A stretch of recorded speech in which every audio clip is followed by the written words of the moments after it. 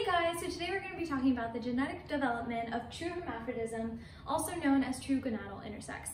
So this genetic condition is characterized by individuals that have both ovarian and testicular tissue. The condition causes the development of one gonad into a testis and another gonad into an ovary. Also seen in some patients is development of an ovotestis, which is a gonad that contains both ovarian and testicular tissue. So what are the symptoms of this condition? As of today, there are no known symptoms of it. But what we do know are characteristics. What we see in these patients are ambiguous external genitalia.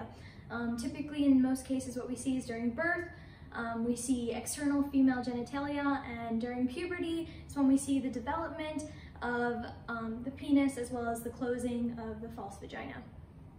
So what exactly causes this genetic disorder? And what researchers initially looked into was the development and the mutation in the gene of SRY.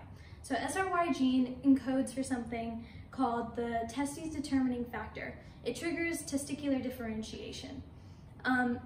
What we do know about this gene is the initial function, but we don't know the specific targets in the cellular processes. All we know is that it does target specific cellular processes that lead to the development of the testes cord formation, as well as increased gonadal size that we see in male sexual development. But as researchers looked more in depth, what they saw is that 66% of cases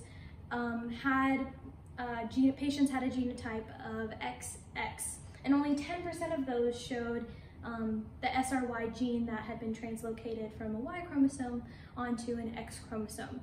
The other 90% of cases that they saw, researchers suspected that there's mutations in some sort of X-linked sexual development genes.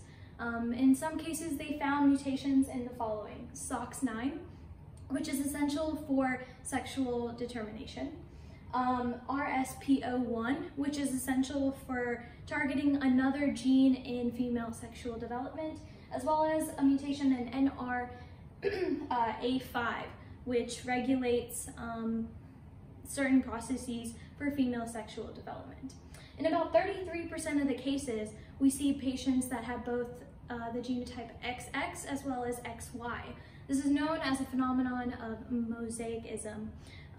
Researchers characterize people that have this genetic mosaic as individuals who have two sets of populations with two different genotypes. We see in one population, these patients have a genotype of XX, as well as the other population that have a genotype of XY. And this can be caused for a number of reasons. A few are listed here. One is double fertilization, where two sperm fertilize one egg. The next is different embryos that have individually been fertilized fused together during development.